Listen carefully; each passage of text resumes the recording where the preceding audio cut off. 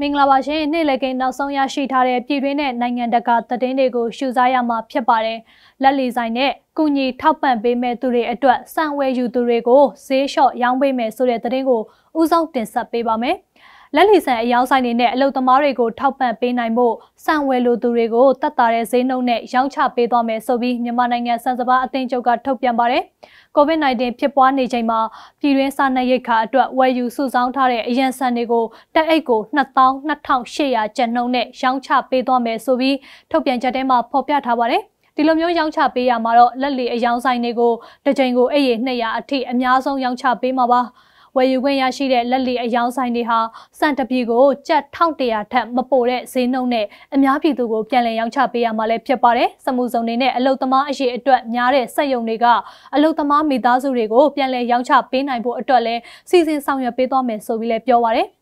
ပြည်တွင်းစားနပ်ရိက္ခာဖူလုံရေးစံဈေးနှုန်းတည်ငြိမ်ရေးတောင်သူတွေစပားပေါ်ချိန်ဈေးကျဆင်းမှုမရှိစေရေးတို့အတွက်အစိုးရကအရန်ဆန်တွေကိုစတင်ထုတ်ရောင်းခဲ့တာပါဒီလိုမျိုးပြန်လည်ရောင်းချနိုင်ဖို့အတွက်အစိုးရဟာစံတန်ချိန်3000ခွဲအထိဝယ်ယူထားပြီးပြီလို့လည်းသိရပါတယ်ထိုင်းပြန်နေရဲ့ရုပ်ပိုင်းနဲ့စိတ်ပိုင်းဆိုင်ရာကျန်းမာရေးကိုဂရုပြုပေးနေတဲ့ဆိုတဲ့သတင်းကိုဆက်လက်တင်ဆက်ပေးပါမယ်ထိုင်းကနေပြန်ရောက်လာကြတဲ့ရွှေပြောင်းမြန်မာအလုပ်သမားတွေရဲ့ရုပ်ပိုင်းနဲ့စိတ်ပိုင်းဆိုင်ရာကျန်းမာရေးကိုအထူးဂရုပြုစောင့်ရှောက်မှုတွေပေးလျက်ရှိတယ်လို့မြဝတီခရိုင်အုပ်ချုပ်ရေးမှူးဦးတေဇာအောင်ကပြောပါတယ်ဒီရပိုင်းအတွင်းမြဝတီမြို့ထိုင်းမြန်မာနယ်စပ်အမှတ်2ချစ်ကြည်ရေးတံတားနယ်စပ်ဂိတ်ကနေတဆင့်ပြန်ရောက်လာတဲ့ရွှေပြောင်းမြန်မာလုပ်သားတွေတဲက2ဦးဟာကိုအဆုံးစီရင်ခဲ့တာပါဒီလိုမျိုးအဆုံးစီရင်မှု2မှုထဲမှာတစ်မှုကတော့ဓာတ်နဲ့ထိုးပြီးကိုအဆုံးစီရင်လို့သေဆုံးသွားခဲ့ရပြီးကျန်တဲ့တစ်မှုကတော့ break ဓာတ်နဲ့အဆုံးစီရင်ခဲ့ပေမဲ့ကျန်းမာရေးဝန်ထမ်းတွေအချိန်မီတားဆီးနိုင်ခဲ့လို့အသက်မဆုံးရှုံးခဲ့ပါဘူးအဲ့ဒီရွှေပြောင်းအလုပ်သမားတွေကိုတော့ရန်ကုန်မှာရှိတဲ့စိတ်ရောဂါအထူးကုဆေးရုံကြီးကိုလွှဲပြောင်းပေးပို့ခဲ့တယ်ဆိုပြီးလဲမြဝတီခရိုင်အုပ်ချုပ်ရေးမှူးဦးတေဇာအောင်ကဆိုပါတယ်ထိုင်းကပြန်လာတဲ့ရွှေပြောင်းမြန်မာအလုပ်သမားတွေနဲ့ခရီးဆောင်အိတ်တွေကိုနည်းပညာအသုံးပြုပြီးရှာဖွေမှုတွေလည်းတိုးမြင့်လှုပ်ဆောင်နေကြောင်းမြဝတီခရိုင်အုပ်ချုပ်ရေးမှူးကပြောပါတယ်ပြီးခဲ့တဲ့မတ်လကနေစပြီးတော့ဒီကနေ့အထိမြဝတီမြို့ထိုင်းမြန်မာအမှတ်2ချစ်ကြည်ရေးတံတားနယ်စပ်ဂိတ်ကနေပြီးရွှေပြောင်းအလုပ်သမားတွေပြန်လည်ဝင်ရောက်လာတဲ့ကာလအတွင်းအလုပ်သမားတွေရဲ့ကိုတေချောင်းကြံစီမှုဟာ3မှုထိဖြစ်ပွားခဲ့တာပါအဲ့ဒီကတေချောင်းကြံစီမှုတွေထဲမှာ2ဦးကတော့သေဆုံးသွားခဲ့ပါတယ်ဒါအပြင်ရန်ကုန်စိတ်ရောဂါအထူးကုဆေးရုံကြီးထံကို6ဦးလွှဲပြောင်းပေးခဲ့ရတယ်လို့သိရပြီးအဲ့ဒီထဲမှာ quarantine စခန်းမှာနေထိုင်တဲ့သူတွေလည်းပါဝင်နေကြောင်းမြဝတီခရိုင်အုပ်ချုပ်ရေးမှူးထံကနေသိရပါတယ်နိုင်ငံတကာသတင်းတွေကိုဆက်လက်ရှုစားရမှာပါတရုတ်နိုင်ငံမှာတော့ရေကန်ထဲကိုဘတ်စကားထိုးကျခဲ့ပြီး22ဦးသေဆုံးခဲ့တဲ့ဖြစ်စဉ်ဖြစ်ပွားခဲ့ပါတယ်ဇွန်လ9ရက်ကတရုတ်နိုင်ငံအနောက်တောင်ပိုင်းဂွီဇူးပြည်နယ်အန်ရှမ်းမြို့မှာဆိုးရွားတဲ့မတော်တဆမှုတစ်ခုဖြစ်ခဲ့တာပါမိုးလယ်ပိုင်းလောက်မှာဘတ်စကားတစ်စီးဟာကံပတ်လန်အတိုင်းမောင်းနှင်လာရာကနေပြီးလမ်းဘေးအတားအဆီးတွေကိုတိုက်ပြီးတော့ရေကန်ထဲကိုပြုတ်ကျသွားပါတယ်အဲ့ဒီဘတ်စကားပေါ်မှာတော့လူ38ဦးထိလိုက်ပါလာတာလို့သိရပြီး16ဦးဒဏ်ရာတွေရခဲ့ပြီးအသက်ရှင်လွတ်မြောက်ခဲ့ပါတယ်သေဆုံးသူ20ရဲ့အလောင်းတွေကိုဆယ်ယူခဲ့ပြီးတဲ့နောက်တဦးကတော့ဆေးဝါးကုသပေးနေပေမဲ့အသက်မမီတော့ပဲကွယ်လွန်သွားတာဆိုပြီးကျန်းမာရေးဌာနတာဝန်ရှိသူတွေကပြောပါတယ်ဒီလိုမျိုးသေဆုံးတဲ့သူတွေထဲမှာဘတ်စကားရှင်မောင်းလည်းပါဝင်ခဲ့ပါတယ်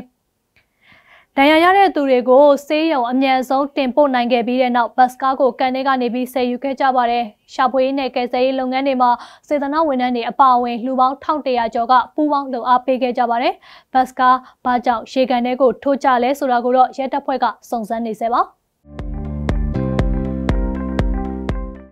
ါလော်ရောင်းပြန်ချတာကိုမကျင်တဲ့လို့ဆန္ဒပြသူတွေဟာစာပေရလွတ်တော်ကိုစီးနှင်းဖို့စ조사ခဲ့တဲ့တဲ့တင်ကိုနောက်ဆုံးအနေနဲ့တင်ဆက်ပေးသွားမှာပါအသွားလာကန့်သတ်မှုလော်ရောင်းစီမံတွေပြန်ပြီးတော့ကျင့်သုံးမဲ့ကိစ္စအပေါ်မကျင်တဲ့လို့ဆန္ဒပြသူတွေဟာစာပေရလွတ်တော်ကိုဝင်ရောက်စီးနှင်းဖို့စ조사ခဲ့ကြပါတယ်